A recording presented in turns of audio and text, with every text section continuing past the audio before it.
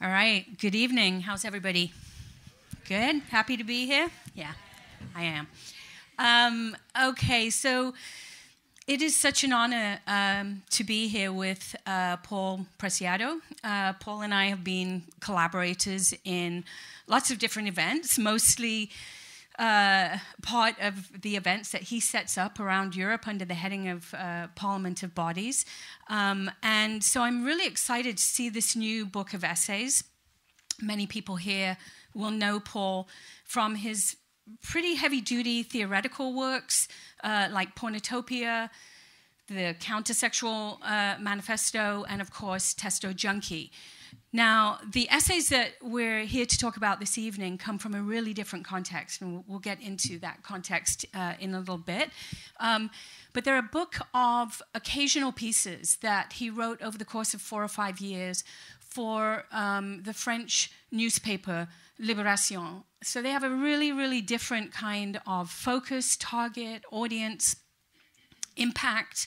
They're not subject to the sort of glacial time that academic writing is, where you think something 1 year and 10 years later it appears in print and no one cares anymore. Not true for Paul, of course, but at any rate, you're publishing pieces, in quick succession and making a real impact on the way that people talk about things. So I'm super interested tonight in ranging across a wide range of topics that have interested Paul and been part of the things that he's written about over the years. But I also want to ask him and get a sense from him about this new book. And one thing that occurred to me, just to jump right in here with a question, is that Paul is a very, very strong manifesto writer. And I don't know if anyone here has ever tried to write a manifesto. I sometimes give this as an assignment to my students, and then they write horrendous things that you're just like, oh God, don't publish that anywhere. Because it's very difficult to get the tone of the manifesto right, because you have to be able to see through the political implications and see where they would run.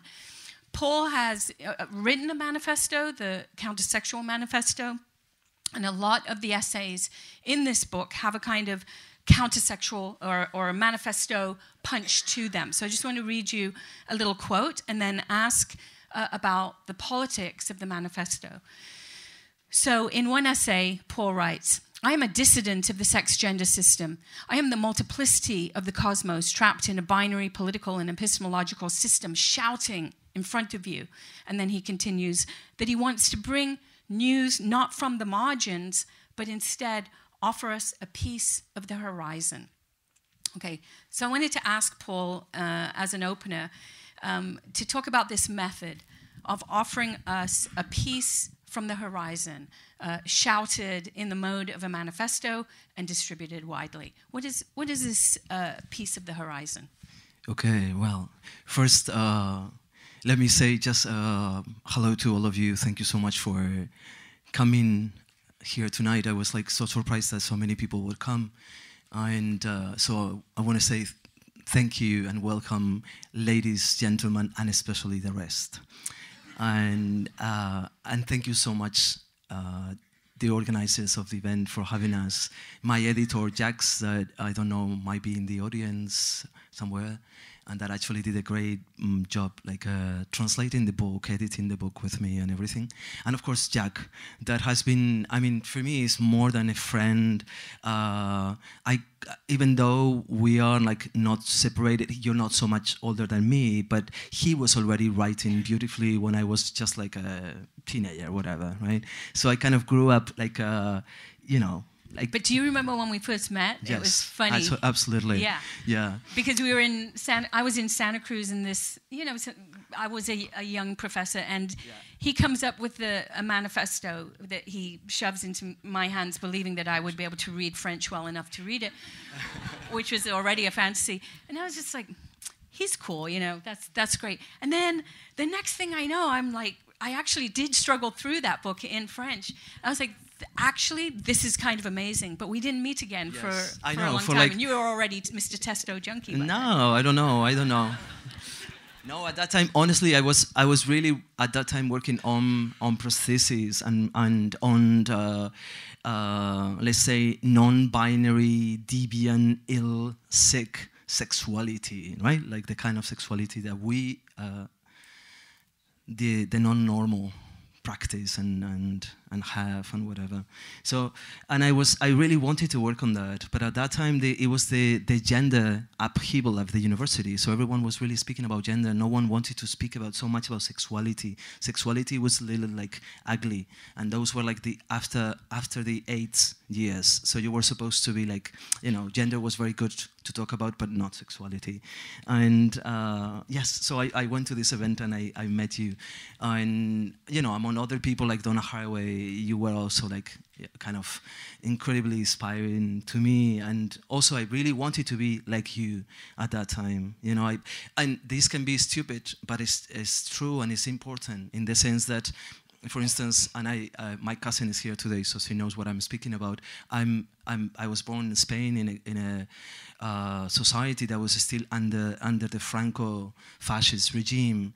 So for me, thinking that someone like me that had been the object of so much repression and just like being treated as a sick or ill person from the beginning, from the time I was a child, because I was at that time being said to be a lesbian, thinking that I had the possibility not only to produce knowledge, but also to pretend that that knowledge would be recognized by the academy. And I saw other, like, you know, weird people, like queer fellows doing that.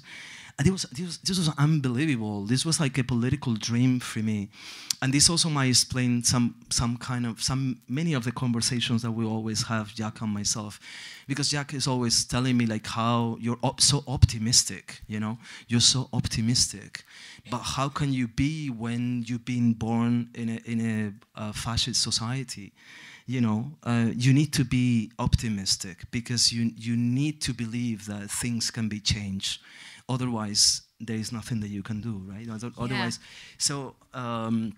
but that's so interesting, Paul, because, you know, to think about the fact that you literally grew up in a fascist dictatorship, you know, and so you're able to then recognize some of the structures that have come back around in a way that's quite unique, it seems. And I do think these essays are quite preoccupied with the new versions of fascism that are upon us. Well, I don't know if it's unique. I think that what is not unique is the American and the Northern Europe vision of things.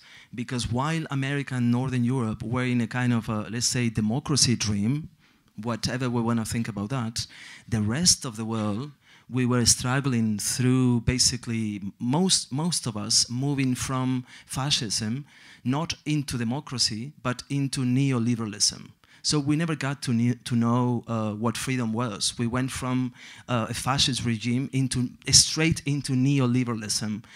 So so yeah, I think that's the place where I'm coming from, and which is, even though people, I mean, you see me and you think I'm white, and now it's even worse because you think that then we can speak about these complexities, you know, because I'm suffering from this like this kind of biopolitical fiction that I have become of myself, because people now might think that that I'm white, male and straight, which is even worse, you know. I have to do something, but I mean, please help anyone, you know, because I spend my time saying like not exactly what you think I am, right? So, and how do you signify that, you know, you're trans? Do you just tell people, or? In my case, I think because I'm really shy. I'm not. I'm someone that I'm not so comfortable with my body. Not because I'm trans. I think the trans part is the only thing that I like about it. Is the rest that I'm not so happy about it. Like, I don't know, the embodied condition is difficult. It's a difficult one. You know, so yeah, because of that, I'm not so funky looking or whatever. I think that is language that for me is you know, sometimes I feel that I'm possessed. Like, for instance, I would be, now this is a kind of something that should remain between us. But sometimes I don't know. Of us, yeah. I'm on a board, for instance, of a museum, and I know there will be people that are like, you know, like the trustees from the museum that will come, and then I feel immediately possessed by Bertolt Brecht, and I start like speaking like Marxist theory, like I'm like, could you shut up? Like, this is not the moment, right? So I think that's, you know, the drag thing for me is language. It's always like and I think that's what my survival technique is being like basically has been constructed through saying what I was not allowed to say, and at the beginning writing it, and then like really saying it. And you know, in the some of the essays in An Apartment on Uranus, and we'll get to the title eventually, I'm sure. You know, you compare your experience at borders as a trans person with documents. For a long time, you were circulating throughout Europe with documents that didn't match your appearance. And it seems like you kind of used these disorienting experiences to then think about and relate to the massive crisis around refugees and migrants in Europe. And there's a lot of material, and I just wanted to read from one of the essays to give you a sense of how it is that Paul is managing to pull queer and trans theory into a very productive dialogue with questions around migration and refugees. So he has a beautiful essay called The Place That Welcomes You. And he has a strategy he's using in this essay called anaphora, where you repeat the first part of the sentence over and over again. I mean, and this is the kind of writing that the essays, makes the essays really sparkle in this volume. So he writes, it's called The Place That Welcomes You. It's the Mediterranean. It's the place you come to. It's Greece. It's the place that welcomes you. It's the ground that could be under your feet. It's the sea that drowns you. It's Europe. It's the sky that seems to be the same for everyone, but isn't. It's the world. And this is not a kind of we are the world statement. It's it's about being completely alienated in the world, and what that experience might be, both on the micro scale of being in a trans body and moving through border control, but also on a macro scale in terms of these movements of refugees across the globe, and particularly in Greece, where you were located. Yeah, well, first I have to say that I didn't transition as other people maybe do, that they think I gonna become trans from the beginning, and then you go within the, let's say, both legal, psychiatric, and medical path in order to transition. I think if people read here Testo Junkie, you know that this was more like a kind of a philosophical experiment for me. Like, you know, I set myself this kind of contract with myself that I said I'm gonna start taking testosterone. Still, I wanted to take testosterone. It was not like, you know, I wanted to do anything. No, I really wanted to take testosterone because many of my friends at that time were taking it. I had already like a lot of testosterone in my house. So, you know, I started, as shamans would say, testosterone started to talk to me, you know, and then I had to answer, but I say like, okay, I'm coming back. So yes, so basically that's how I started transitioning. More like really trying to think, or trying to experiment transformation of my political identity, and writing about it at the same time, and then doing a political genealogy of hormones and so on, right? But I didn't want to go into the medical system and accept the gender dysphoria label, and then go through the medical system and so on. That was my initial, again, very utopian idea of things, and very conceptual and philosophical and whatever. And then I got into this intimate conversation with testosterone that was calling me, and things started to change, because that as transformation started to happen, I got to understand things that I could have not imagined just by thinking about them. Like basically when my body was perceived differently from the outside, and so differently than then my passport became obsolete. And then I started to think much more about the logic of representation that we all work with. For instance, like for the government, you are a number. That's what you are. You are a name and a number, and eventually a document, an administration file. That's what you are, right?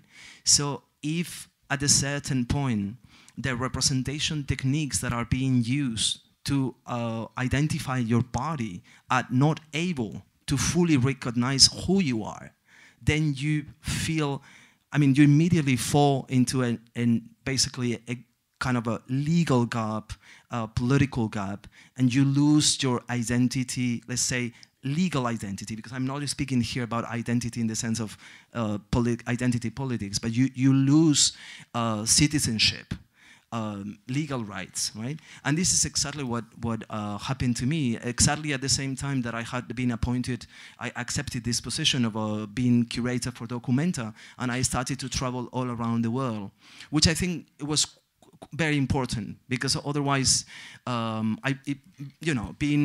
wonder if a contemporary philosopher can be at home, I don't think we're at home anywhere anymore. It's impossible. We're not at home. It's like we're homeless. We are the homeless, all of us on earth. So I think it was very important for me to be on the road and to be moving and to be not to have a house. And then, in a sense, my body became my homeless condition as well, because even my body could not be my house, since it was not recognized by the legal system, by the administration system. So I was like crossing borders with this passport that constantly basically show me that I was, as I will explain to you maybe later if you want, in between two epistemological regimes. I found myself, I just like stepping into somewhere without really being yet into another epistemological regime, and this condition is basically that I'm losing legal status, right? So, and then I realized that this was exactly the condition that hundreds of thousands of people were already having, even much, much worse than mine, because I still have a European passport, maybe a useless one at that point, but it still was European, which was something. Not right? as useless as a British passport, I'll just say. Well, true. These days, things are becoming complicated, right? Totally. Yes, exactly. So I think that was let's say, a moment for me to actually as well kind of negotiate utopia as well, in the sense that I really had to go back to the medical system and then say, well, okay, I accept being called gender dysphoric. I accept I'm gonna sign all these pages. I'm gonna get a lawyer. Okay, I'm gonna let me think. I have to think of a male name now, and I'm gonna change my gender legally, right? So. But changing the name gave you went through a few different names, as yes. Many of us do. And I think you were one of the first people that actually knew the new name that I wanted to have, and then maybe you can. Right, and then Paul writes an essay in the collection about the fact that he took on Subcomandante Marcos's name from the Zapatistas to again like utopian, right? And it's a pathology at this point, I'm the only one that I might agree with, And utopia gets you into trouble because, of course, Latin American activists and trans people were like, no. Yeah, We exactly. don't want some Spanish Yes. trans guy taking on the Yes. identity of a Mexican revolutionary. Yes. Yeah, the whole, I mean, this issue of basically like changing my name, it's been so important, and I learned so much through it. And I've been writing like many other things about this, and eventually this will become a book. But what you see in an apartment on Uranus is really the process through which I'm going.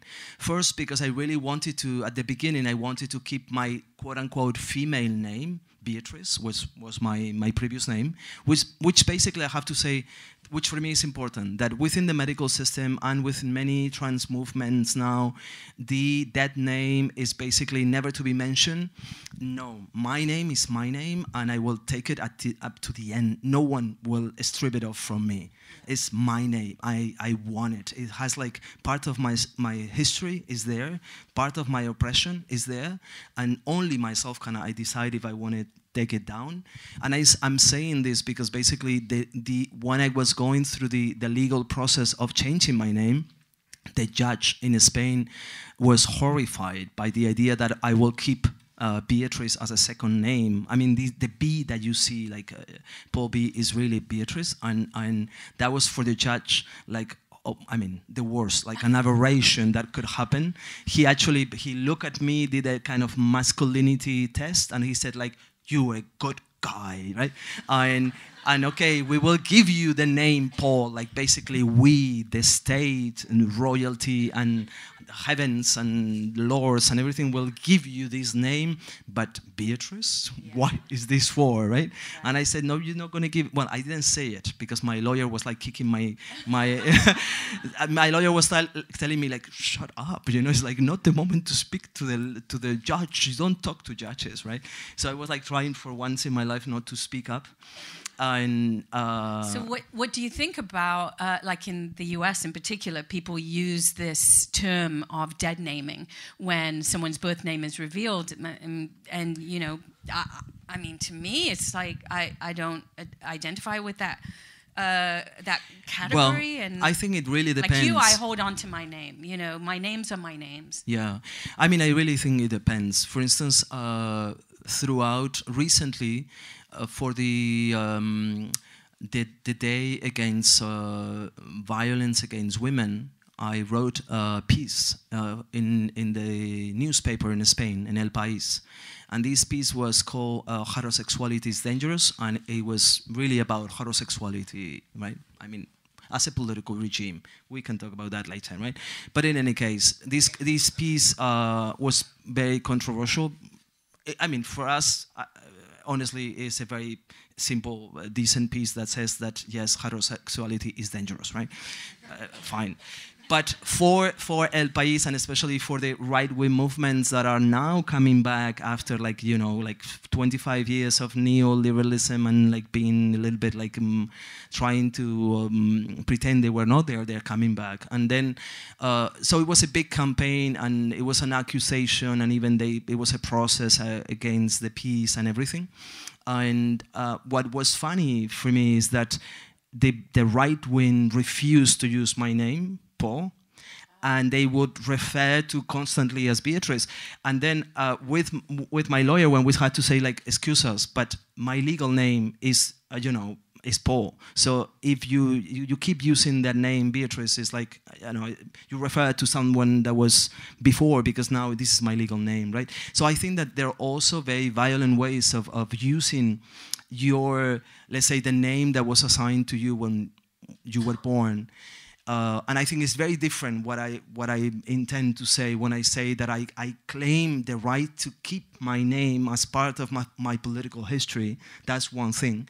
Another thing is, of course, like when someone will erase Paul as a possibility of being, as a multiplicity in becoming, as just like a kind of a challenge to the binary regime, even by Paul Beatrice together, and just refer to my own name. And I think that that's what a lot of people, a lot of trans people are suffering as well, like basically, you know, and I think that can also happen to you. And yes, no, totally. Yeah. It's I mean, that's where the whole notion of dead naming comes from, the refusal to recognize you after, you know, through your transition. Basically. But you know what I'm interested, what for me is interesting about this issue of dead name and so on, is that, and maybe some of the people that are here in the audience, you don't know about it unless you have gone through a legal gender change recently. And I don't know exactly how is the legal system here in the UK. Maybe you can add on that. But at least, for instance, in Spain, where I did it, the legal conditions and administrations right now are such that when you change your name and gender status, your birth certificate is destroyed, right? Because basically the system cannot accept that a change is being made on gender through your life, during your life, right? So in a sense, what the legal system is doing is pretending that the old person died, and then they reissue a new birth certificate that, of course, in my case, for instance, I was born, I can tell you anyway, whatever. I was born in 1970, so I'm almost 50, hello.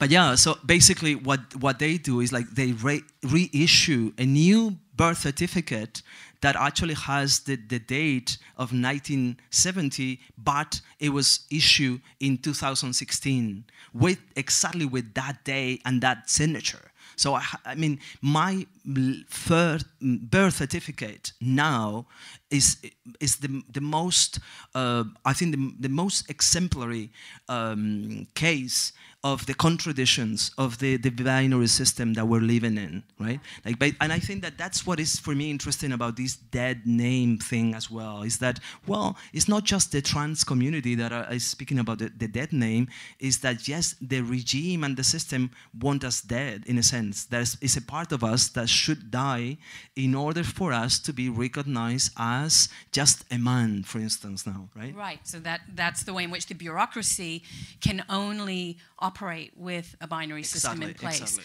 And it's enforced as such. And this is this sort of leads me to an episode that you relate in the book that it really made me laugh out loud, actually, because it shows the way in which you not only reveal the contradictions and the absurdity of state bureaucracies, but you actually revel in refusing their epistemological structures. So it's a story where Paul is invited to an event in Lyon to talk on the topic of the courage to be yourself. Remember this one? Which, you know, already you're like, gag. This just... And of course, yes. They invite only women and me. And they invite, if possible, like Jewish or Moroccan or Arab women, that all of them have a lot of courage, right? Right, so it just takes courage to be the crazy thing that you are, whatever it is, right? And so he gives a speech in which he says to his host, "But when will you get sick of sitting down facing our courage as if you were attending entertainment? When will you get sick of making us the other so that you can be yourselves?" And then he decides, he explains to his host that it's important to reject courage, and suggests to his host that they should lack courage with him.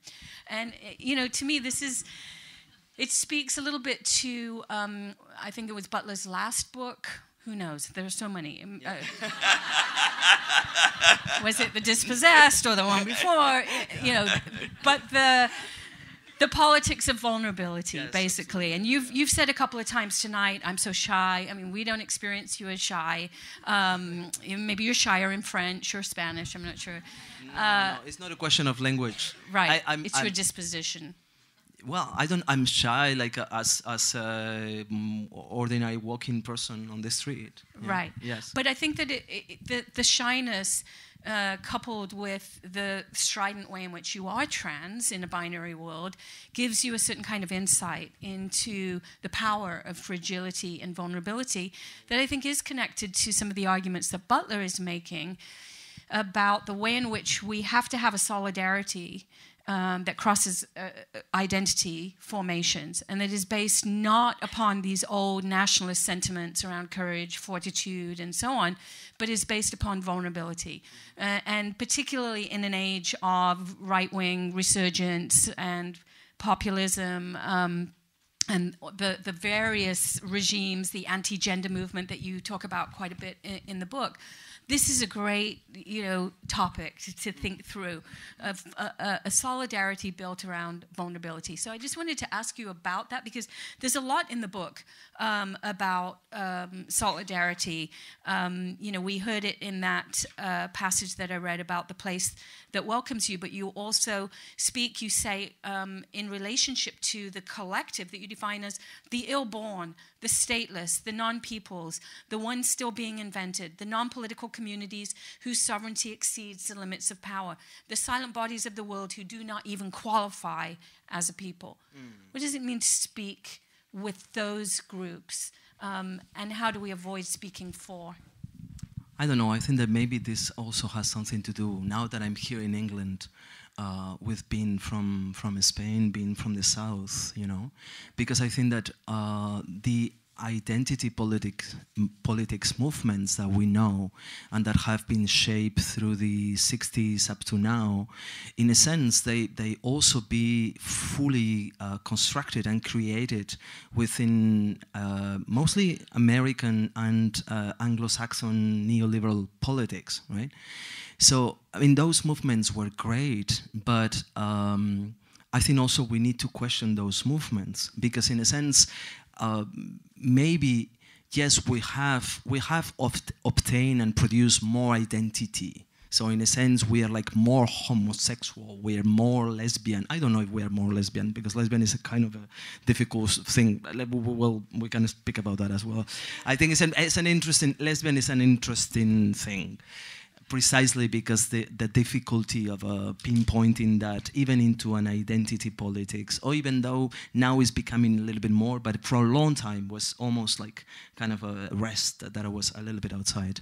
But I think that from the 70s up to here, most of the revolutionary struggles that, I mean, the revolutionary force of the 70s was enormous, and nevertheless, all that force was channeled and kind of shaped and transformed into identity politics through the logic of identity politics. And then I think that many of these struggles have taken us to, I mean, for some of us, positions that I cannot even imagine. Like, how could we think about like all this revolutionary force of the, not just 60s, but if we think about the anti-colonial movements from the Haiti revolution to the decolonial movements and the sexual politics and so on. How can we think about all that revolutionary struggle being transformed into a struggle for marriage and adoption? I mean, what happened there?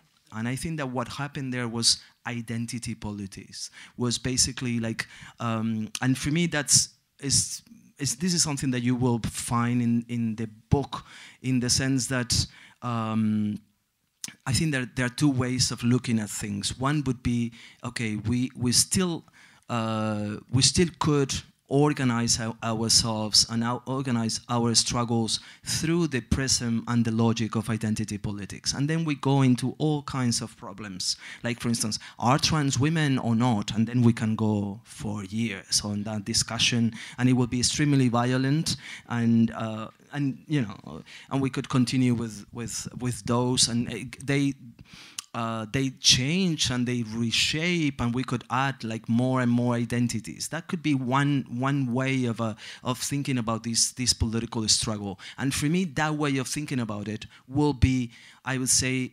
neoliberal democracy, and very much within the hegemonic framework of American politics. And the other way is a much more revolutionary way, and it would be what I call somatopolitical revolution. It would be, instead of fighting for identity, starting to build and to think and to invent practices of critical disidentification. And this is not something new. I mean, I'm saying something, I'm really working here on work that has been done for ages. You've been working on that. Jose Munoz, both beautiful friend of us that died, was working on that a lot. Teresa Loretis. I mean, there are a lot of people, Audre Lorde, a lot of people have been really working on that. So instead of putting our energy as a collective on shaping and constructing identity, rather like inventing collectively, and I'm saying collectively, I think this is super important, inventing collectively strategies and techniques of disidentification, critical disidentification. And then I'm not, and this is why I have, maybe, I don't know if we will have a discussion here, but I'm not so much, I mean, now, I mean, I don't know if you're coming from theory, from politics, from the arts, from music, from, I don't know, from whatever you're coming from. But within the social sciences, for instance, now this intersectionality thing became very kind of a, you know, fashionable, right? Like basically, well, you have to work on class, on gender, on sexuality, and a little bit of everything, and so on. But nevertheless, class is class, gender is gender, sexuality is sexuality, and we all know what it is. We know what is class, we know what is gender, we know what is sexuality, and then we have to, you know, it's like a kind of a sociological trick that, at least from a philosophical point of view, I think is just ridiculous, and it doesn't work. Because for me, the issue is like, it's not really thinking about these identities, not even like gender as a kind of a, you know, as a line of identity production or even oppression, but rather thinking about the political regime, the patriarchal, colonial, heteronormative political regime that is constructing the body, extracting, like capturing all the political, physical, emotional, affective energy of the body and shaping it, transforming it into identity. So the taxonomy of identity is precisely one of the things that we should be fighting against, instead of trying to form our struggles, or like, you know, like reshape our struggles within this model of identity. So instead of identity politics, I'm claiming in this book for inventing, and that's what I'm so close to the arts, because I don't think there is a kind of a formula for this. This is a matter of invention. It's a collective invention, and therefore, yes, politics is an art, which I'm not speaking here about like basically these stupid things is like that happen in museums, which is suddenly like artivism, and then you show artists that are political. I'm not speaking about that. I'm speaking as politics as being a realm of invention, of radical invention, and therefore experimental. That's what is great about queer culture, that we've been experimenting, like really struggling for life, and at the same time experimenting and trying out other ways of living, right? So instead of identity, strategic techniques of critical disidentification, and maybe instead of identifying as gay, lesbian, whatever, now the list can be like so long, trans, whatever, which doesn't mean that we're not trans, gay, lesbian within those political taxonomies that are producing us. Yes, but we don't have to identify with those. You understand what I mean? It doesn't mean that violence is not shaping us as lesbians, gay. Yes, fine. But we do not have to struggle according to those identities. Maybe we could struggle just from the point of view of being a living body on Earth. And I think that's why Uranus is like so crucial, because the question of just becoming conscious that we are earthly, living, and therefore mortal and vulnerable bodies. That's all the business that it is. Philosophically, I cannot see anything else going on, you know? And I don't see That's how we end up on Uranus? Just saying. Well, no. Which in English sounds different. No. The Uranus, I mean, I have to say, in English, this title gave me a lot of trouble. As you can, in other languages, not really, even though the anus is there, like in all languages, I have to say, but in English it's much stronger. So for instance, my editor and other editors, like my American editor and my British one, called me and said, like, Paul, I think that unfortunately this title is like, it's so ugly, it doesn't look good. I mean, but I have first, I mean, there is no way that I could relinquish that title, and I will explain you why. And second, when we speak about vulnerability, because I like the Butler's idea of vulnerability, but it's still super clean. Yeah. You know what I mean? It's very clean. It's very beautiful. Vulnerable beauty. Like, we're so vulnerable. We're not vulnerable. Like, no, we're dirty, ugly, sick, anally, shit. That's what we are. That's what life is about, right? So it's not vulnerability in the kind of because you have to know that I also come in from a very Catholic background that my cousin also knows about. So we come from a very, very Catholic background. And of course, we know what is in there, right? Like yes, exactly. What is fluids make their way into Catholic cosmology. Well, that thing, but also that's just utopianism of a certain kind. Yeah, maybe. That's maybe where we have to worry about the Christianity. No, but exactly. So I think the anus finally, I think, is quite interesting because it's also, of course, it's very much related to. The idea that heterosexual normative reproductive sexuality had in the 19th century. Let me just say this again. In the 19th century. Now, in the sense that I just want to say today for everyone that is coming here that heterosexuality doesn't exist anymore, okay? Doesn't exist anymore. It disappeared. It was completely destroyed. This heterosexuality as the continuity between sexuality and reproduction was destroyed when the pill was invented and commercialized in the 1950s, right? So from that point on, whenever we're speaking about heterosexuality, I don't know exactly what is the parody where we're speaking about, right? So I think when I say that homosexuality doesn't exist, I'm not saying like that in favor of, well, heterosexuality does. No. I think that those notions belong to the biopolitical regime of the, let's say, between the late 17th century and especially 19th century politics of reproduction of the nation that intended that every and single sexual act will be also a reproductive act. But with the invention of the pill, I think that this fully disappear and we enter into a new regime that's what I call, as opposed to the disciplinary regime of the 19th century, pharmacopornographic, right? So if you want, if some of the people here are still believing that they're heterosexual and I might disrespect their condition, you can say you're like pharmacopornographic heterosexuals.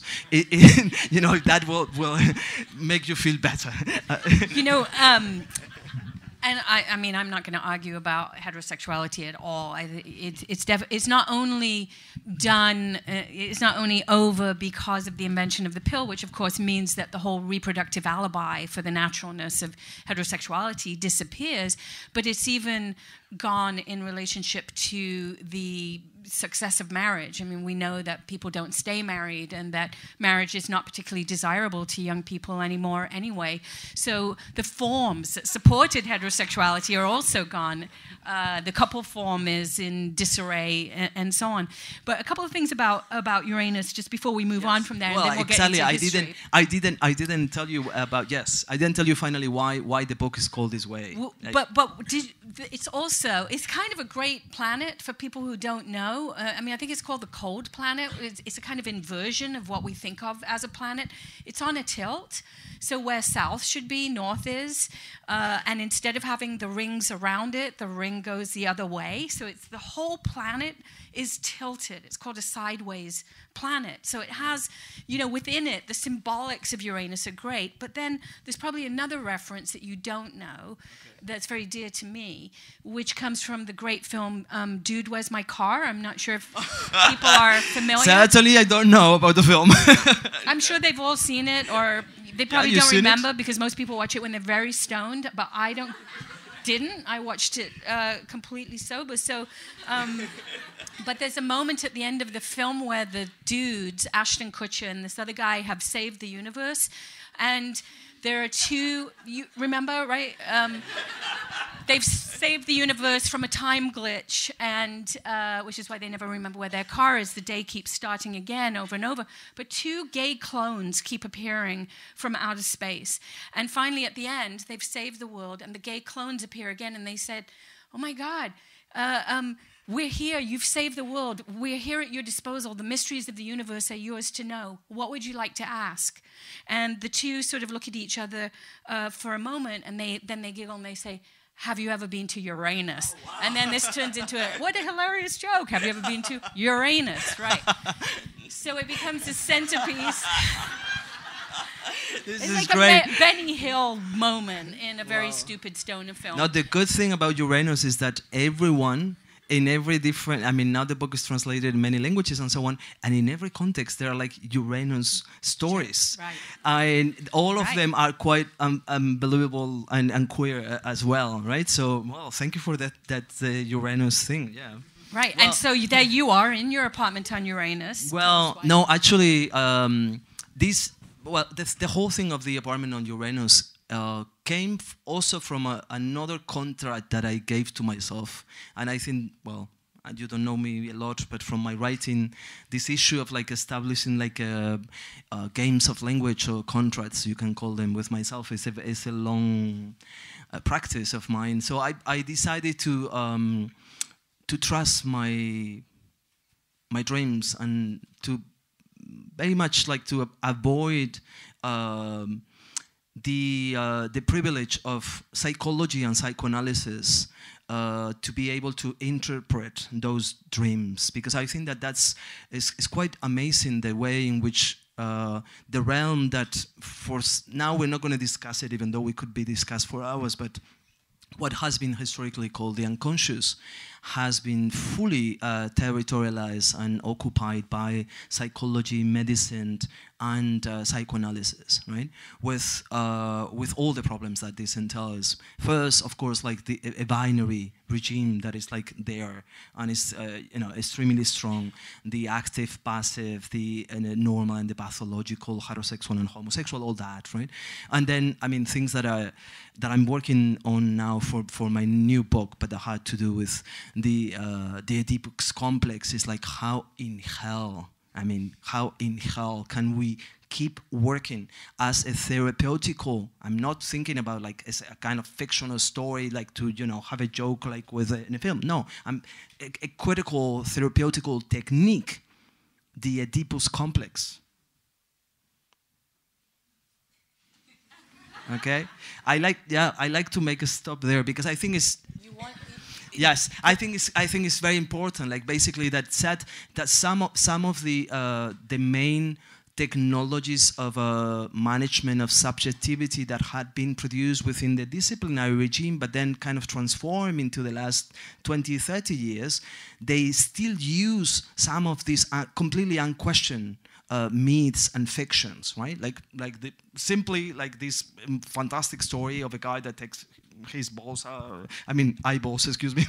That was like things that we don't have a psychoanalyst here, like, But well, so basically, psychoanalysis not so dead. Exactly. Exactly. So basically, the whole thing started for me when I was in the process of trying to look for a name. What does it mean to be named? Who has the right to own a name? Who can give you a name? How are names given? Then suddenly, basically the people that I was working with at the museum and different museums, I wanted them to use the name Beatrice but gender me in male form. And they get into a kind of grammar, like short circuit. They were like, no, we can't. This is crazy. We're not able to do it. So at a certain point, they asked me, they say, like, please give us a male name because we are like confused. And then I said to them, like, well, guys, if you want a male name, then you look for it and you give it to me, right? right? Because I mean, someone has to find this name. I'm not going to find one. And then they came with impossible names like Orlando, like Moise, like things that I said, not in a million years I will be able to use those names, right? So, and this is how at the end, basically I decided I called a friend who's a Bolivian feminist, who is also a shaman, and it's an artist, let's say, an artist that is like working with many different techniques. And I said to her like, well, would you help me to find a name, right? So we did a big ritual that was super beautiful, but at the end she said to me like, well, the name will come to you in a dream. And I said like, okay, thank you for this ritual. And so basically, yeah, and then I forgot about, I mean, I was waiting for the name to come in my dreams for like maybe 2 months or something like that. Nothing happened. And then when I had totally forgotten about the ritual, the dreams and everything, one night I had this dream in which basically they had found the poetry writings of Karl Marx. And those writings were like so extensive and unbelievable that made the theory work of Marx look like ridiculous, right? And they decided to actually republish the whole work on the light of those poems. And then someone in the dream said to me, well, maybe you want to be the editor of those writings. And I said, of course. And in the dream, and that's the beauty of it, in the dream, I saw my name written, Paul B. Preciado, right? And then this was like so amazing for me, like to see the name written and not knowing that it's me, right? Like, and then I basically called the shaman that has the Facebook, everything. I mean, and I said like I had this dream and the name was Paul. This cannot be possible. This is a Catholic name. It's like this cannot be possible. Paul is basically like the general manager of communication of Christianity. You know, it's like. What am I gonna do? And she said to me like, well, you wanted a name and you asked for one in the ritual, so you have it. That's your name. Wow, that's quite a dream. I'm like feeling worried about my own dreams now, which rarely include the lost writings of Karl Marx. I might add. But this is not happening all the time. That okay, happened good, like good. like. Then I'm worried. Yes, yeah. no, that happened, and this is how basically how I accepted the name. Yeah. Precisely because before, when I was waiting for a name or looking for one, and the Comandante Marcos from Chiapas, from the Zapatistas, actually, he left his name and decided to take another name of someone that had been killed in the community. And then when I saw him giving his name up, I thought, I can take this name. And actually, what people don't know in those conversations on this kind of let's say, anti-colonial critique of what they don't know is that I was in dialogue with the Zapatistas, and that I asked them before, like I said to them, like, would you mind if I take this name? And they said like, no, take it. It's fun, why not, because also, I mean, if you know the way Comandante Marcos has been working and the whole Chiapas idea precisely of the mask and the name being like something that is collectively constructed, something that I can give you. I give you the name and you take it and then you put it on your face and you use it. And then if imagine that all of us suddenly we will have the same name. What that would be for the state. That's what the Chiapas people are doing. They're saying like, well, you want my face as a sign of my identity. What you have colonizers. You want to identify us. You say that we're like indigenous. That are okay. We have the mask. Now who are we? Right. So I think that this is for me, is extremely strong statement politically as well, which is the opposite of identity politics, Facebook, selfie, and the whole crap, which is basically anti-face, no face. Right, the state will not be able to trace us. I mean, there are a lot of artists working on that as well, right? But so I asked them and I said, like, can I take this name? Of course, it was on my side. It was pretentious. It was utopian. You know me. I mean, hello, So I wanted also, but it was also the fear of not having a name and I think the aspiration of having a name that can shelter you, you know, that you can take and that you can get into and walk with. And so I felt like so safe within that name. But then when the critiques came up, I said, of course, you know, I'm from Spain. Come on. I mean, it's ridiculous. I look white. So this is not a good name for me. So I started the no-name issue, not having name. And then this is how I accepted at the end. And just like to finish the story of the dreams, so that was so important that after that moment I said to myself, never again science, psychoanalysis, psychiatric discourse will take one of my dreams. Never. I mean, under my dead body, never. No. So, you know, my dreams, I stick to them. I want to know exactly what they are talking about. And then there's someone else in the room that actually is a friend of mine, Dominique Gonzalez Foster, who's an artist and a good friend. And by then, we were not really as good friends as we are now. We just met. And then, actually, Betsy has a work that is called Exotourism, which is basically, you know, precisely about the cosmos. And then I had a dream where she was in the dream. And in the dream, because of my nomadic condition of being always traveling and so on, I had an apartment on each planet, but it was a terrible suffering because I was like constantly moving from one place to the other one and always like, you know, never like being able to stay in one place. And in the dream, Dominique said to me like, well, I mean, let's be realists, Paul. I think that you should keep the Venus apartment, keep the Mars apartment, but please close the Uranus. I mean, it's so far away. Close it, and that will give you like more free time, you know. But the problem is that after having that dream, of course, imagine that you tell that dream to a psychoanalyst, you know, like, you know, and I don't know, maybe they get into property discussions, Anus, yes. exactly. Right. Then you got into all things, right? But then the issue is that dream became like it was so beautiful, and it went much beyond the knowledge that I have of the cosmos, that I thought, this is ridiculous. You know, in ordinary kind of awake life, I have no idea how the cosmos is basically a structure, and I don't pay attention to that, but in the dream was very precise, right? So I thought, why I cannot let go of this Uranus apartment?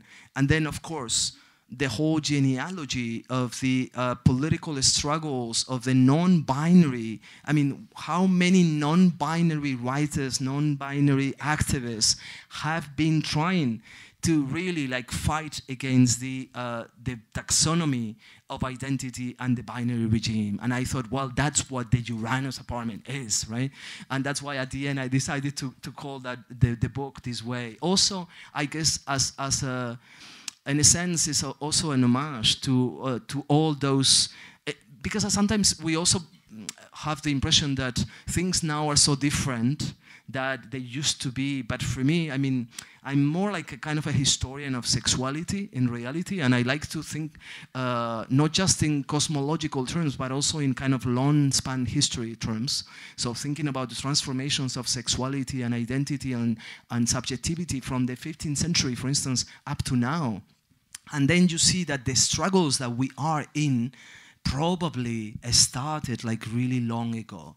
So basically from the beginning of the 20th century has been a very intense, important struggle, political, aesthetically, a struggle against the binary regime. And this is I think, is a critical and a political tradition that we can reclaim. And I think instead of, for instance, like constantly, like basically like getting rid of everything. I mean, we don't even know our own history. Come on, we have not been taught our own history. This history has been like ripped off from us by the university, by the museum, we have been objectivized, right? So we're not gonna let go of the history that we don't even know. I think we have, on the contrary, we need to bury, and I think that that's part of the, for instance, you are an archaeologist of the present. That's what Jack does an amazing way, like basically like looking at the history, but now, like happening in the films that are like being, or series, kinds of, or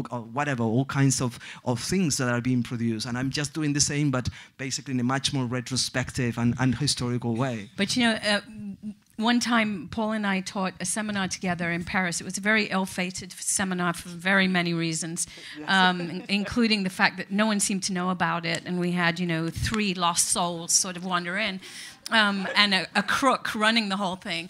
But so I think that deserves an explanation. I think someone thought that he would do a lot of money, like putting us together to teach a seminar, but he forgot to market it. But because he was basically just like a complete. He was a huckster. Yes, exactly. He was right? a con man. So then he couldn't promote it, because then people would discover who he was. Right. That's true. So there we were, like teaching. We're in the Centre Pompidou teaching this amazing seminar. The queerest seminar, because no one was there. Right, and no one was there. It was ridiculous. But I would give a seminar on the reading of the day. You know, a little pedestrian, but you know, trying to get people involved. So then the first day Paul did a seminar, I was like, okay, now it's great. It's great to be in a seminar. You get, you know, you also get to learn, not just teach. So 2.5 hours later, we have a whiteboard full of, you know, all kinds of things. I think we started in 1492. And then he says, 2.5 hours later, he says, well, tomorrow we'll talk about the 16th century. And I was like, oh my God, we really had only managed 1 century. And that, it is true. Paul, actually unusually in queer theory, doesn't just read one period and look deeply into it. He reads for these historical shifts. And so 2 questions about that. One is just, you know, how do you make up an archive across such a massive duration? Maybe even 3 questions. But second, what are the dangers of doing that kind of long-range durational study? Is it possible that you will think that something has been going on for a very long time, but in fact the versions of it are so different? The versions of sexuality in the 14th century, the 17th century, and the 19th century don't actually have much to do with each other. And then just, you know, what are... Yeah, what I know are the that benefits, what are the problems? This is a kind of a big discussion that we have here for a long time, but I also think it's about the way we understand, or the way I understand philosophy. Okay, that for me is fiction. It's fiction. Philosophy for me is fiction making. But unlike other fictions, philosophy is like a mock-up of reality that has the possibility, has to be tested. In a sense, it can look like sometimes like scientific theories as well, that are like small mock-ups of reality that have to be tested, right? That's the particular kind of fiction that I think philosophy is. And for me, of course, I because of being from Spain and whatever, I studied with the Jesuits. Okay, so I think that this will, now you look at me and you understand. Catholic, exactly. Jesuits. Yes. No, because this Jesuit thing comes back to me sometimes, even in the way I wear and everything. It's very dangerous. But what is true is that basically, because I was my background in philosophy is also basically like even for instance in medieval philosophy was very strong, and I studied like Latin and Greek and things like that. I realized at a certain point that only, like for instance, who are the voices, who are the people that are basically recognized publicly as philosophers, having the right to tell the long story, the big narrative, right? Who are those voices? So basically what you have is either like the communist fellows that are extremely, I mean, I'm not going to get into big details, but like let's say Zizek, Alain Badiou. So you have these strong male heterosexual white voices speaking really like, you know, with, for me, from the epistemology of the gender, race and sexual binary, and nevertheless making the big narrative, right? Like starting from from the caves, if we could. Okay, let's say we go. of course, you also have all the people that have like relinquished the big narrative for different reasons. Like, of course, and I studied myself with Derrida, and Derrida was part of precisely like getting rid of and being very aware of the dangers of the big narrative. But I'm more like in a sense, like in that respect, like more like a Donna Haraway, or like, if you want to put it, like Ursula Le Guin, who is someone that has been influential for you as well. Like basically that they need to have like counter fictions that would allow us to read through history differently, right? So I'm not claiming, for instance, and in that respect, I'm more like a philosopher of the history of sexuality, if you want, as other people would be like philosophers of the history of science. That's the way I'm looking at things. And I'm not, if I get in a discussion with someone that is a specialist on the 14th century, of course they will go very much into the detail, and they would say like, well, what you are saying is like so imprecise. Well, yes, there is nothing more non-precise than the history of sexuality of Foucault, for instance. It's like unbelievably imprecise. I mean, there is like really no archive, or where is the archive of what are the uses? Yeah. Exactly. What are the uses of that archive, right? For instance, how could it be that like the historian, the main historian of sexuality that we have within the queer, in queer narratives, I'm not even speaking now of like heterosexual binary narratives, but in queer narratives, which is the history of sexuality of Foucault. I mean, someone that never used the notion of gender, probably didn't even consider that notion important.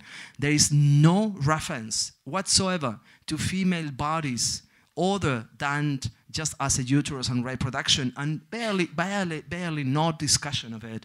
No reference to the colonial archive, no reference to coloniality, even though he's writing from France. So he had like, I mean, come on, it was like sitting down on a volcano, right?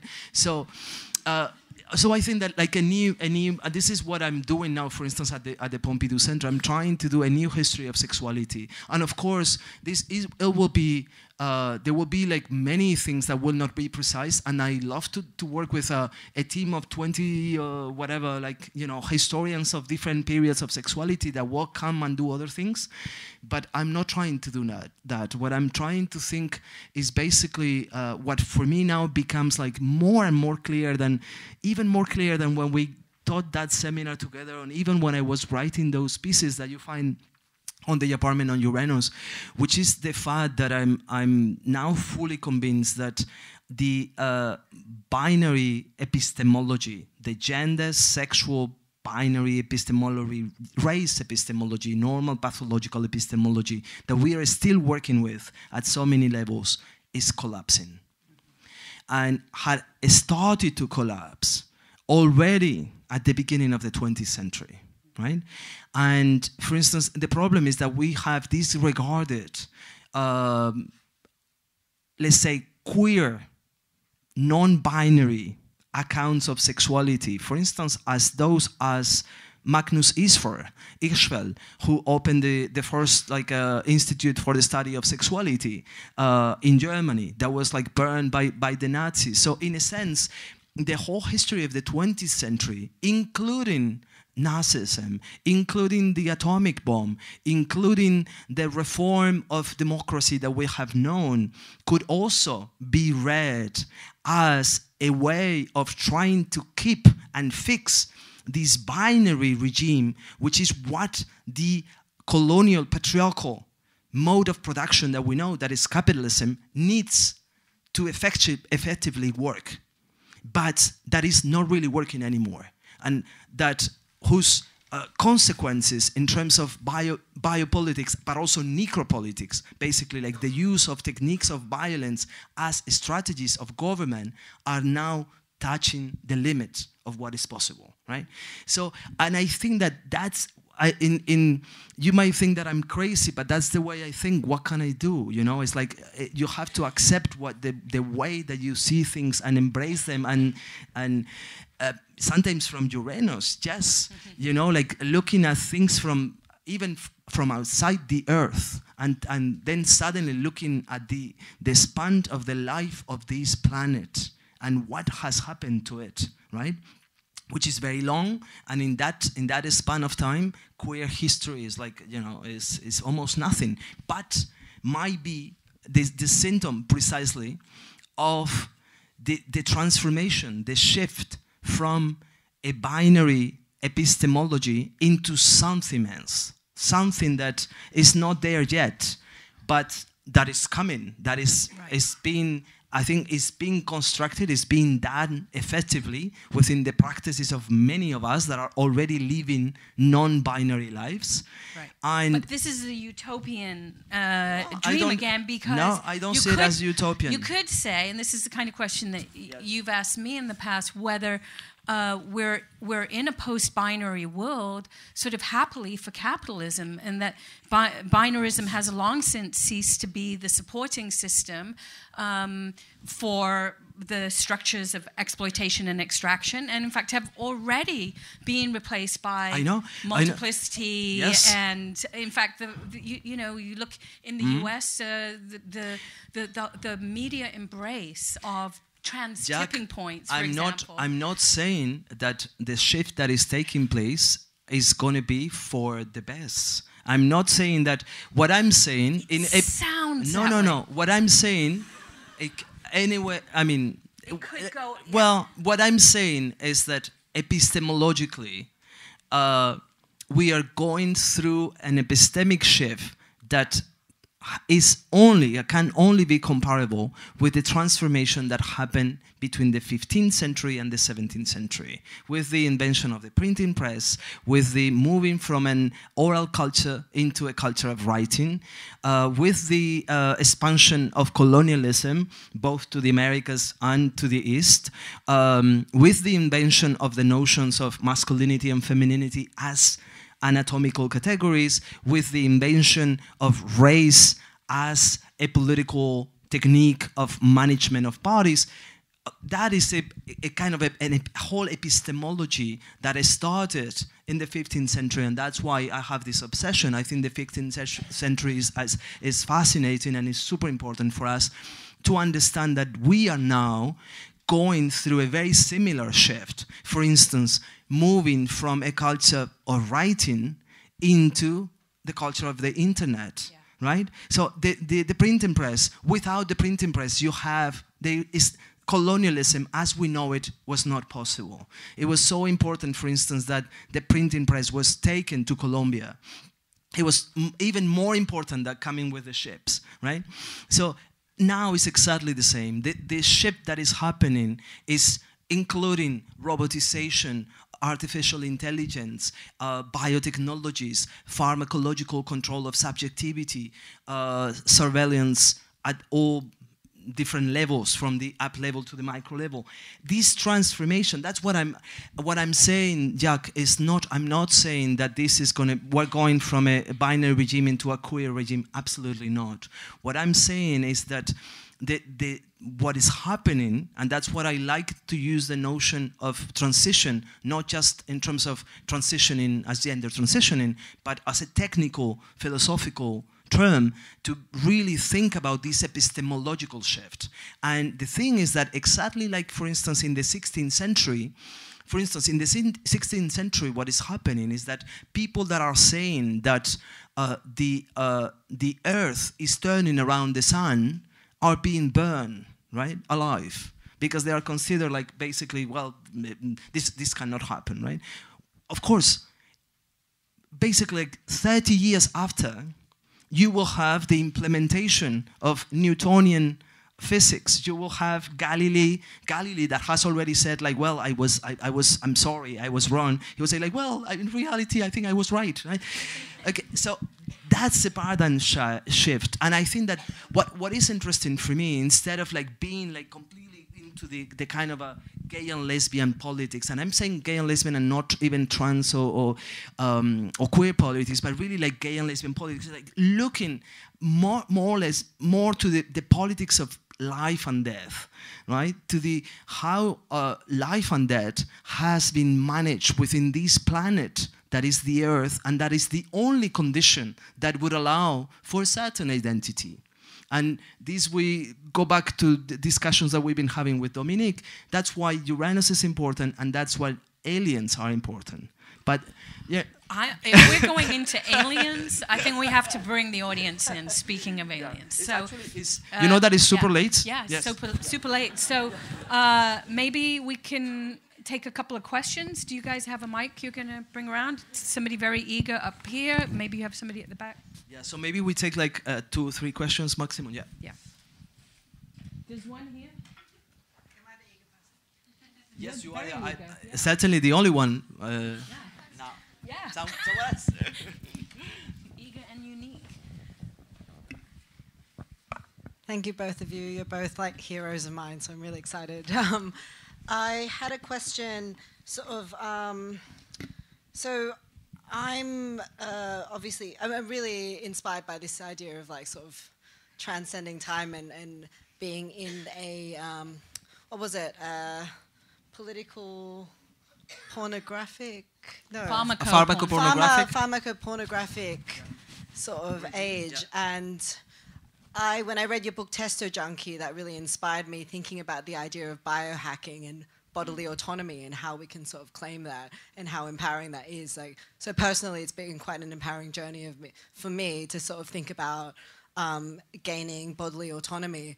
But I want to know, Paul, what you think about sort of the current laws in the UK, for example, like tongue splitting and nipple removal and certain sort of BDSM practices are being banned, you know, starting from, I think, August 2018. Tongue splitting was banned, but like a number of sexual practices for queer people are banned as well. And the internet, social media. But even in terms of like the actual practice of BDSM, like certain BDSM practices. Not just on the internet, but on. But in terms of legally speaking, and I just wanted to think about how that sort of, you know, it gets into, you know.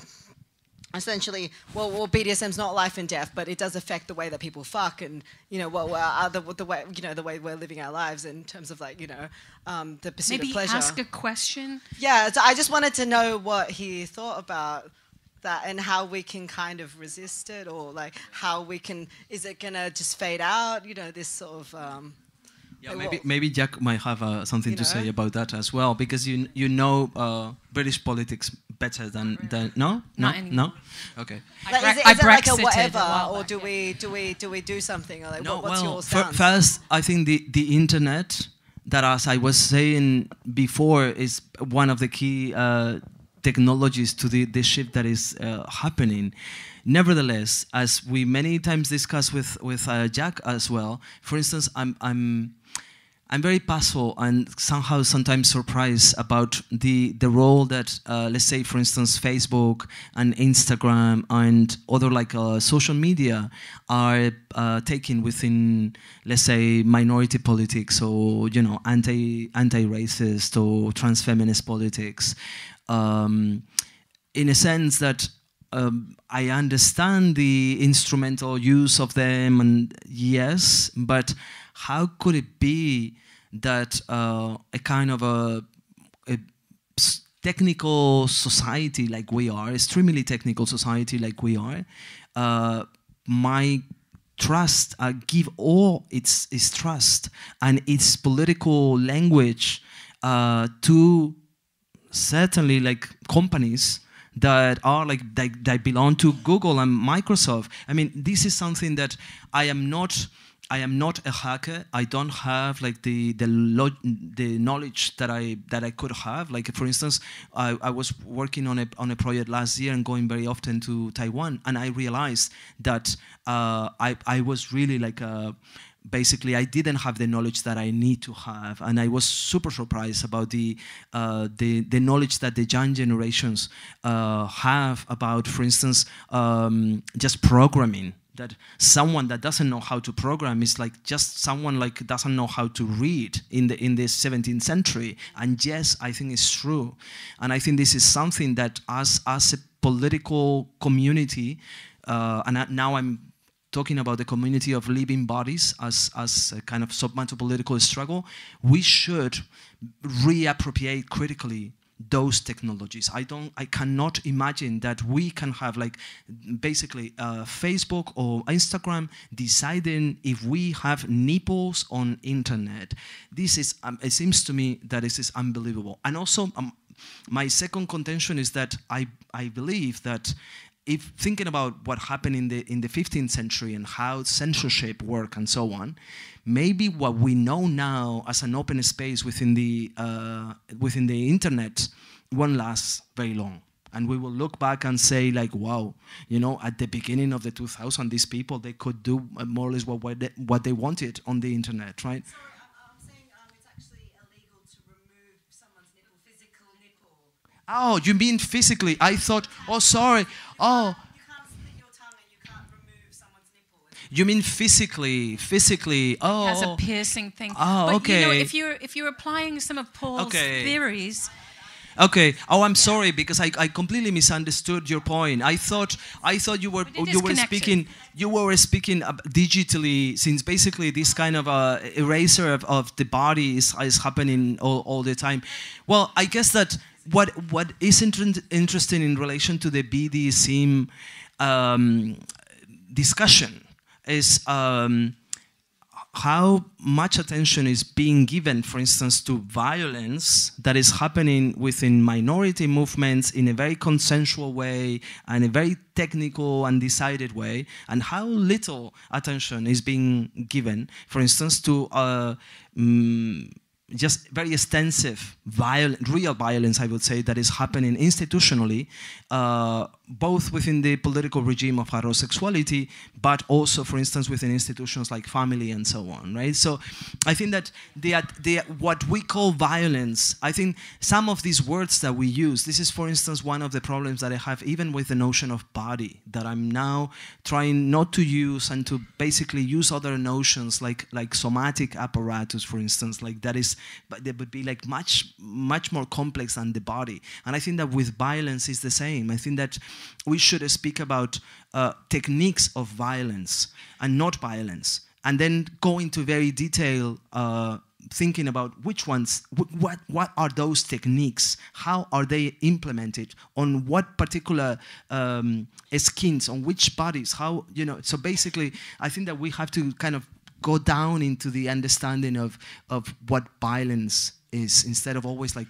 speaking about violence. Right. I mean, this is you know, completely in line with what you've been asking us to do, which is to break out of an identity politics where we look for the next group that's been marginalized and instead think in structural ways about the particular intervention that's being made. It's not about just, oh, the poor BDSM community, they're now being targeted.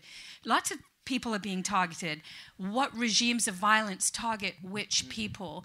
And why do they sometimes, for example, as they did this week in Germany, erupt into these very individualized forms that wreak punishment, like the right-wing gunman in Germany who expresses his rage by killing strangers, something that happens all too often in the US. What violences are channeled through those kinds of bodies versus what consensual kinds of activities are being played out? That's the division, that's the shift, right? And look how hard it is for us to get out of the identity politic vocabulary, which is why I think Paul's saying think in terms of somatic techniques. Don't keep thinking about bodies, identities, this group, that group, who has been harmed, which person. That's not the question of the big projects that Paul asks us to pay attention to. Maybe one or two more questions. We have one here and now one there there. are many. Suddenly there are many questions, and maybe we are not able to take all of them, unfortunately. Hi, thank you. It's a quick question. So just to disclose, I practice psychoanalysis, so off the jokes. And my question, I read your speech in Paris to the bourgeois psychoanalysts, and I agree with it very much. Psychoanalysis is part of this creation of a certain kind of modern individual. But in light of this epistemological change you're talking about just today, I wonder, ontologically, how can we account within this new change, this new world? How can we account for psychic suffering? How can we account for psychosis, for anxiety? Absolutely. So how do you think of that within this new epistemology? This utopic or future epistemology? How do you think those things? I struggle a lot to think that. So I wonder what you're thinking. Yeah. Well, thank you for the question. Yeah, I mean, she's referring to it would be very long to explain, but basically I was invited to a annual meeting of the Society of Psychoanalysts in France, and they're like 3,500. They gathered together almost in a football place. I mean, it's a Palais des Congrès, it's a really big place, and so really for me, it was again, it was the manifesto thing, but it was, I think it was also, the important thing for me was basically to speak from the position of the one that is not supposed to speak and produce knowledge about himself or herself or themselves.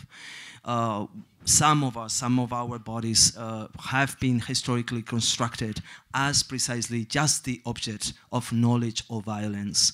And I think that what psychoanalysis doesn't accept is basically someone from that position, even from the one that is suffering, psychological suffering, from the psychiatrically ill, to basically produce a knowledge about himself, herself, themselves, and speak to them about it and try to think about it collectively, right? So instead of that, psychoanalysis goes much more into a very privatized. I think it's an interesting thing, because if you think about the coach condition, right? Like I said, you go into the house of someone, you go into an apartment, which is precisely not an apartment on Uranus, and you go into let's say a bourgeois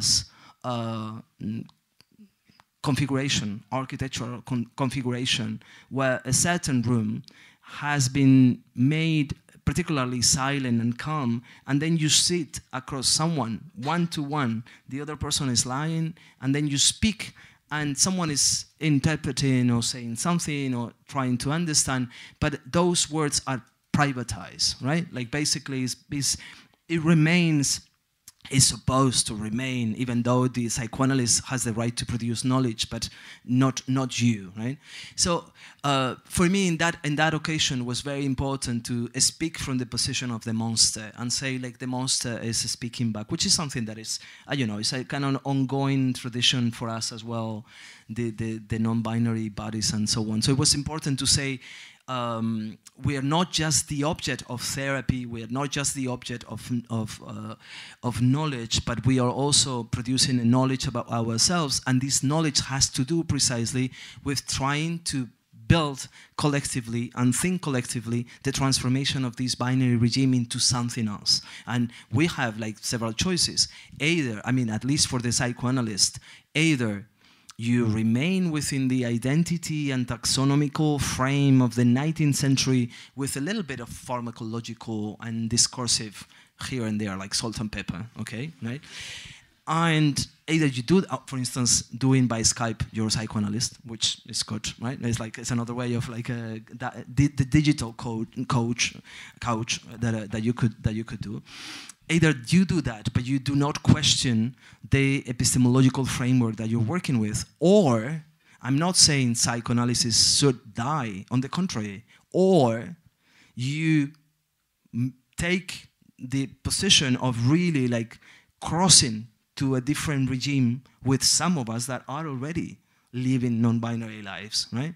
So, which I think is the majority of the population in reality, in the sense that binary lives, as they are supposed to be existing according to this very strict colonial and patriarchal ideology, are impossible to embody, right? So for me, that was the challenge on speaking to the psychoanalyst. And now this text, because the text was basically like rewritten by people that were in the audience and was like circulating wildly without me like correcting it or anything. It was like quite crazy, even though I couldn't really like say the full text because the psychoanalysts were like, well, finish quickly, and So now this text is coming out in French and Spanish, and eventually, apparently, my editor said that in English as well soon. So you will be able to read it and to judge by yourselves what I'm proposing. And then I think is then the practices of taking care are to be invented but certainly I don't think we can keep working either with the penis envy, either with the the castration, with active, passive, with heterosexuality and homosexuality, with the family paradigm, with the Oedipus complex. I think that we need to invent a new grammar for taking care of what really is happening. And I don't know if I have the time. Okay, I'm gonna give myself the time because I think it's super important. If you allow me to. Are we okay, Sarah? Where's yes. Sarah? If you allow me to, I think it's very, very important for psychoanalysts to start hearing where the suffering is coming from, instead of constantly interpreting. For instance, a child is saying, oh, I've been abused. It's like, well, but there's a Oedipus complex. So, it's like, in a sense, every child desires his parents. It's like, where this is coming from, that every child desires his parents. Who actually blame Oedipus for being in love with his mother? It's like, has anyone really read the Oedipus story? Oedipus was not in love with his mother, right? First, he didn't know it was his mother, right? Like, so the story is to be like fully reread, but I think it's super important that psychoanalysts, if they want to really move towards the new epistemology with some of us, or they want to remain within the disciplinary regime, whatever they can do, that if they want to come to this new epistemology, I think that they have to pay attention to the voices that are claiming that violence has been done to them and that the suffering is there.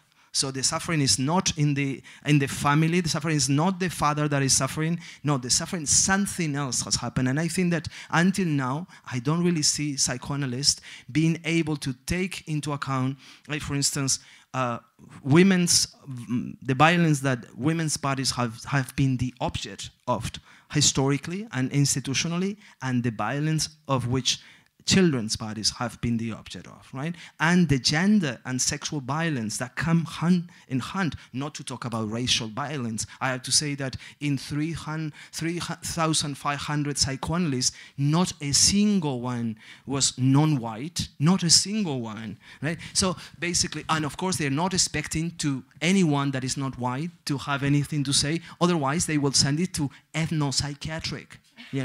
Say, well, okay. So I think that there are many, many issues that have to be talked about. But maybe we're already running super late. And I think, she's going to resign, I think, as a psychoanalyst. No. On the contrary. My contention is that there are a lot of psychoanalysts that are working against the psychoanalytical theory, but they are not yet able to say it publicly. So you have to speak up, right? Okay, listen. Maybe this is the end. We'll take. There were two more hands, one there, one here. So we'll take. We'll listen to both questions. You give a very quick... Okay, you ask the questions, I will not say anything. Okay. We take both. We just listen to the questions and then we'll wrap up. And please be brief. Yeah, I first came across your work because I come to a reading group here. I've been in the psychiatric system for a long time. I see psychoanalysis really as a parasite profession which colonises people's experience, and I thought that your suggestion would allow them to recuperate themselves and retain their power. It's very difficult for us to find our subjectivity because through many decades we've had many forms of behavioural ideas and models of understanding imposed upon us, so that when we try and describe our subjective experience in our own words, we cannot find a language within which to describe it. If you've been in the system for a long time, you internalise a lot of these ideas, and it's very difficult to think outside of them because it's a form of of architecture which is imposed upon you. And when I came to the reading group and your work was discussed, I felt that something should be said about psychiatric violence, but not only psychiatric violence, the whole psy system, psychology, psychotherapy, psychiatry, it's all the same form of domination, but not only that, is it kind of puts itself up as having a monopoly on explaining human consciousness. Very nicely said. Okay, we'll take. Thank you. I don't need to add anything. Thank you for the comment. Thank There's you so one much. person there with final comment. So you made an intriguing comment that lesbian identity might be, in some sense, an exception, and I was wondering if you could explain that. Well, it's a big thing for last. I mean, no.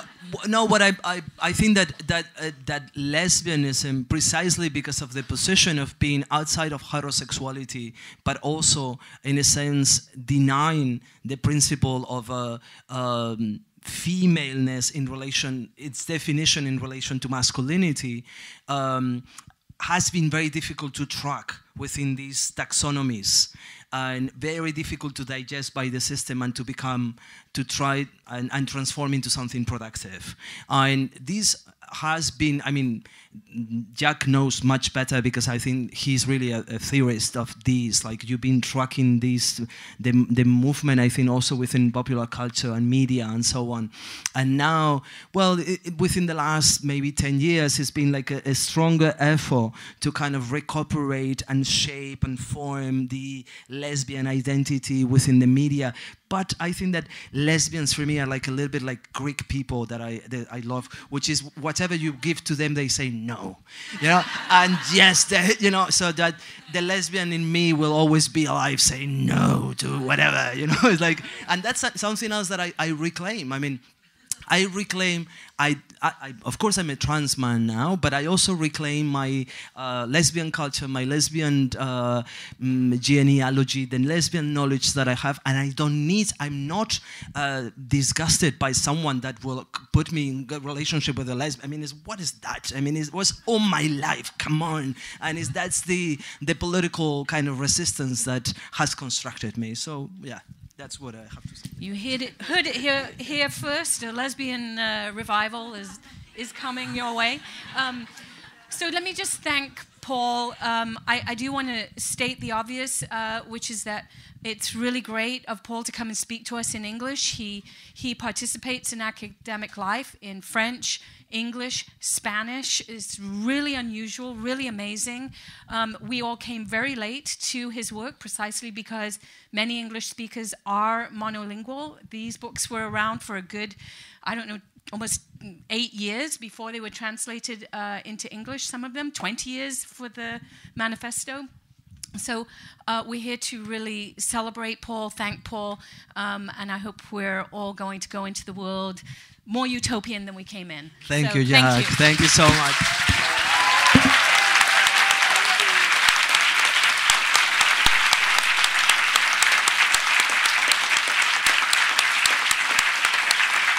Thank you for coming. And